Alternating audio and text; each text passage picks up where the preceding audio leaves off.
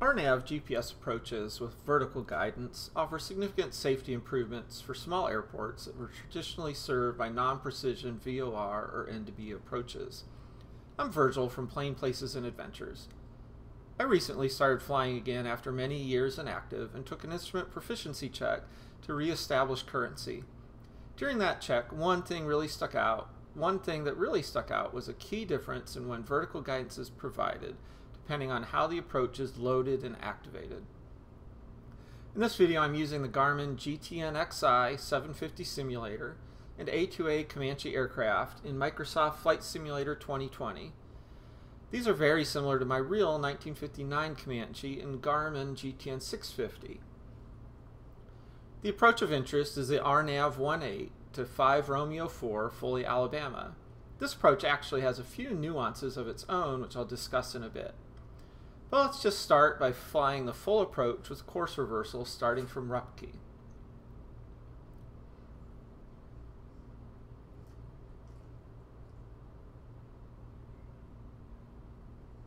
Here we are turning on to the inbound course after a parallel entry.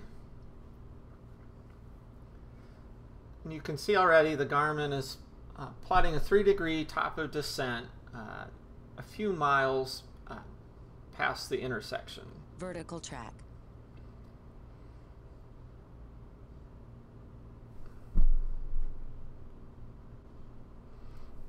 can note that the vertical guidance, if you look at the HSI, is flagged. So again, the GPS is still in terminal mode. It hasn't entered approach mode and LPV. So we're not getting any vertical guidance. One of the nuances of this approach is although Rupke is the IF, there's an intermediate waypoint between the IF and the final approach fix.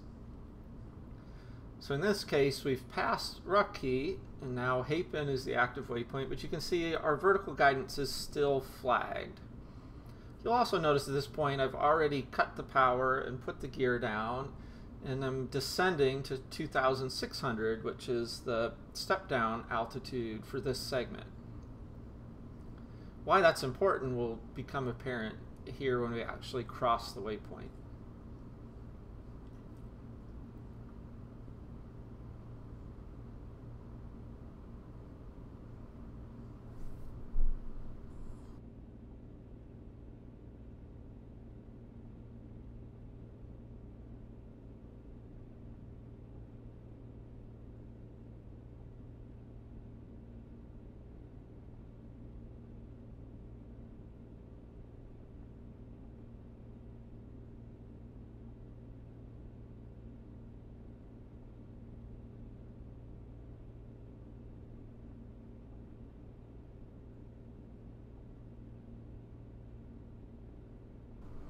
We expect as we cross Hapen, we'll start to get vertical guidance, and the GPS should go into LPV mode because we're now in the final segment before the FAFs.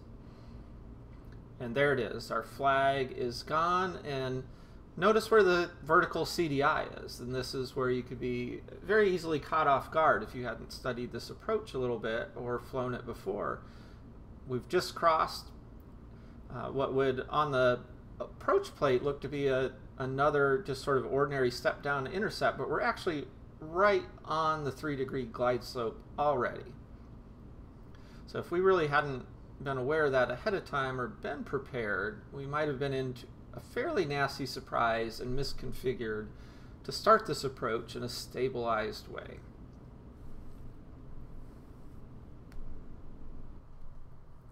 So let's step back a little bit and go to the approach plates. And I'm going to start with an RNAV approach at a nearby airport, Sunny Callahan, Fairhope, Alabama, the RNAV 18. Because this is what I consider a little bit more of a traditional approach. So I'm zoomed in here on my iPad to the plan view, and we see there's a final approach fix with crossing at 1,500 feet. And in that segment prior, we're losing 500 feet and 6 nautical miles. This is a standard 3-degree slope, so again, if we do basic rounding, 300 feet it's really, of course, a little more per nautical mile. 600, or actually only 500 feet to lose in that final segment. That's 500 feet over 6 miles. So we would expect we need a little less than 2 miles to actually lose that altitude. Not very much in the grand scheme of things. And again, the type of approach that lends itself to staying at 2,000 feet until intercepting and then riding it down. Now let's go ahead and switch over instead to that Foley approach. Again, let's zoom in.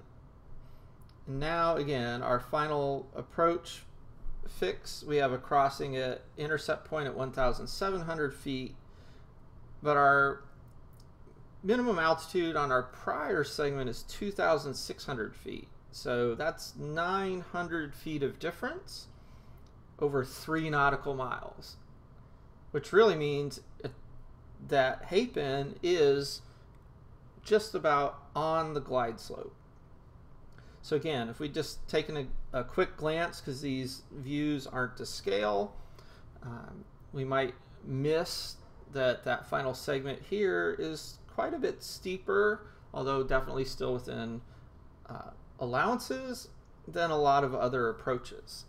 So something I like to do is, in Garmin Pilot, your other apps, you can even annotate on the charts. So, one of the things you could do is even just mark your charts for that crossing point ahead of time.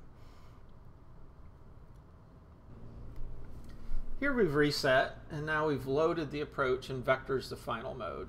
We're still outside the Rupke initial fix, but you can see, looking at the HSI, the vertical CDI is already unflagged, and the GPS is already in LPV approach mode, meaning vertical guidance is active. Now again, this doesn't mean you can violate any of the step-down fix crossing requirements or ATC instructions in terms of altitude requirements before getting established on the approach. But it does mean, even as we're coming up on this waypoint much further out, we're starting to get that vertical guidance and realization that the glide slope is actually coming on here pretty soon and pretty far out compared to many other approaches.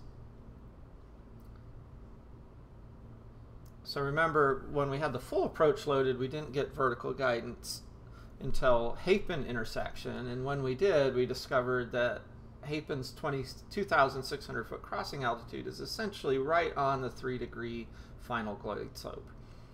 Now we're seeing that more clearly here as we've just really passed the IF, and we already see the glide slope coming down as we intercept it at that original altitude of 3,100 feet. We're not far past the initial fix when we could start down and ride that glide slope. Now again, we still need to confirm that we're crossing hairpin at or above 2,600, but the way most of these approaches are designed, again, not all, but most, that generally speaking will be the case.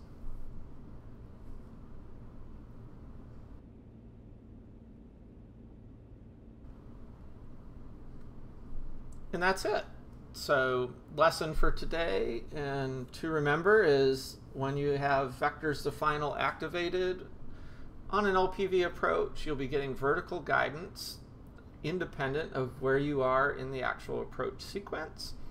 If you've loaded the full approach, you'll only start to get vertical guidance once you're in the final segment before the final approach fix. Also underscoring the importance to not assume that that final segment's going to give you comfortable room to decelerate and get down and intercept the glide slope from below. So always a good idea to look at that profile view of every approach and mark, assuming the given glide slope, where in that final segment would you intercept if you held altitude, the prior crossing altitude. And that can save some nasty surprises and help lead to better, more stabilized approaches. Once again, hope you found this interesting. Feel free to drop your own Garmin or IFR RNAV approach tips, and please like and subscribe.